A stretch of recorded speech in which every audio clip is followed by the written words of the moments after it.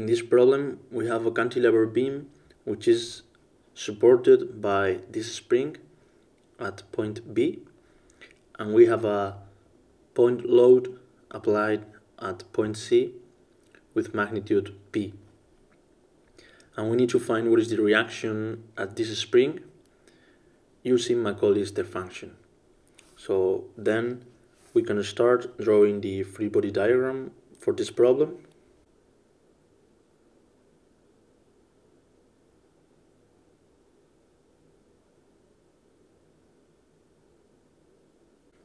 As you can see here, we have the vertical reaction at the wall, RA, the reaction moment, MA, and we have also the spring reaction at B here.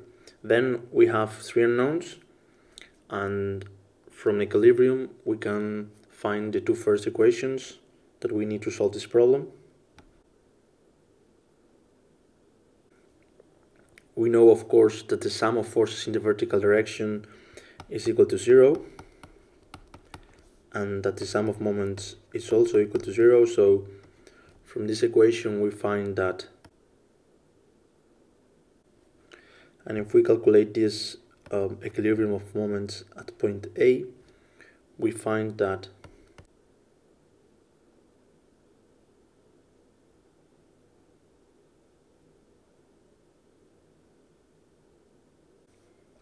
then we have essentially two equations and three unknowns, MA, RA, and RB.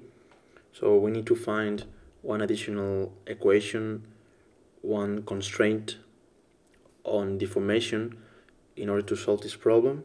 So first, since we have already two equations, what we can do is we can calculate MA and RA as a function of this force, of this reaction force RB that we have to calculate, because this will simplify a lot our problem later.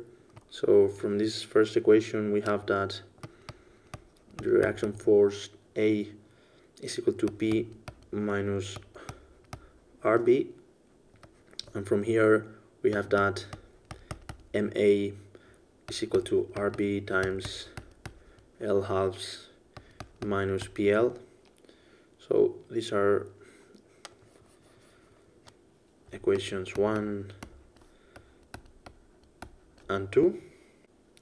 So now, using Macaulay's step function, we can calculate what is the distribution of moments for this beam. So we can calculate what is the moment at any arbitrary point x.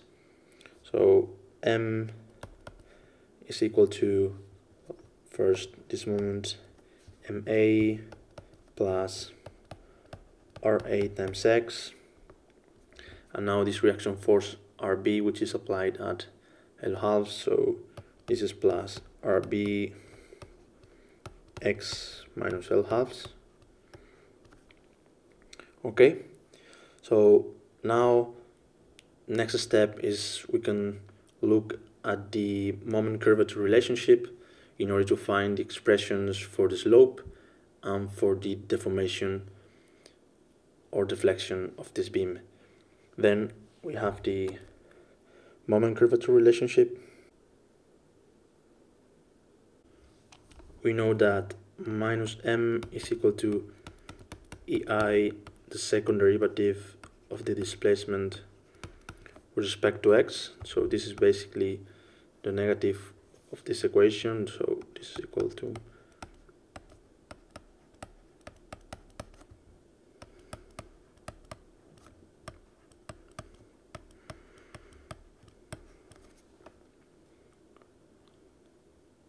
then, as you can see here, the second derivative of the displacement with respect to x is a function of MA, RA, and RB.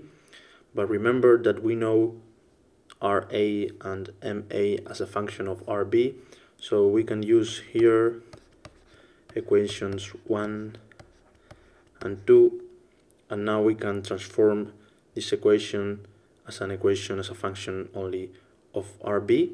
So if we use here, as I said, 1 and 2, we have that this is equal to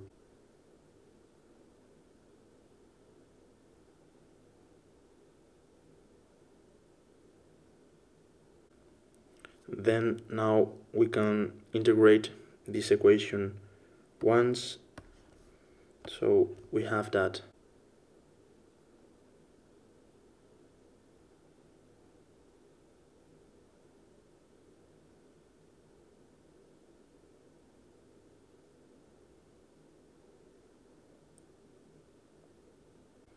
this is the expression for the slope.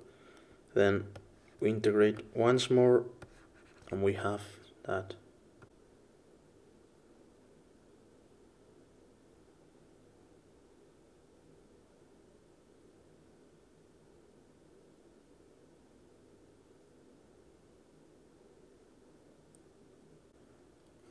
And now we have to apply boundary conditions in order to determine what are the constants of integration a and b.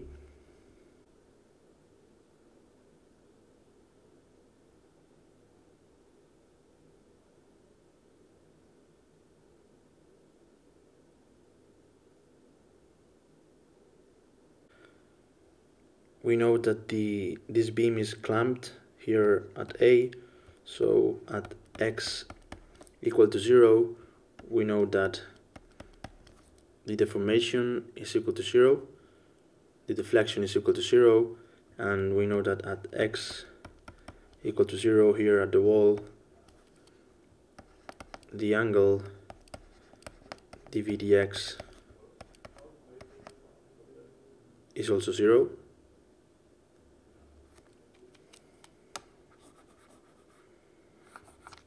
And we know that at x equal to 0, the angle dv dx is also equal to 0.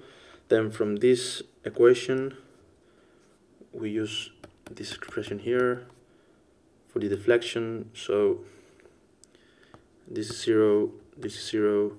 Of course, this bracket is 0, and this is 0. So b is equal to 0, and for the second condition we use this equation and we have that this is 0, this is 0, and this bracket is 0. Then a is equal to 0.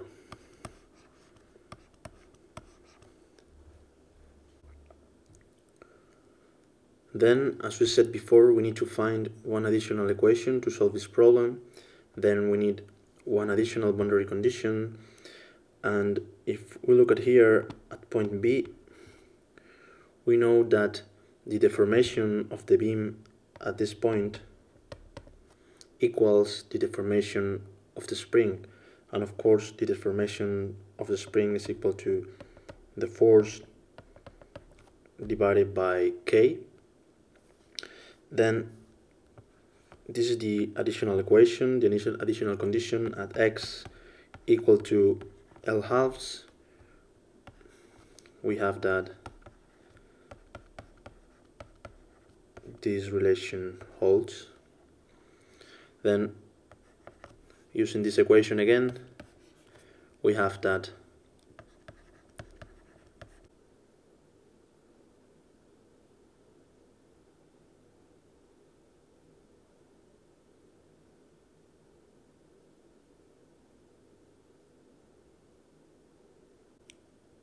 note that in this case, well, remember that this is 0 and this is 0, and in this case this bracket is also 0.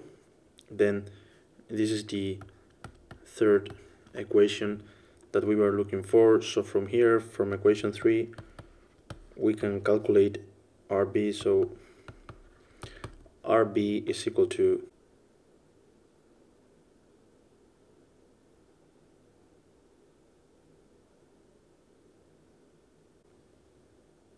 then this is the value of the reaction force at the spring, and note that if the support is rigid, we have that K, the constant K, is equal to infinity, and then the reaction force RB is equal to 5p/2.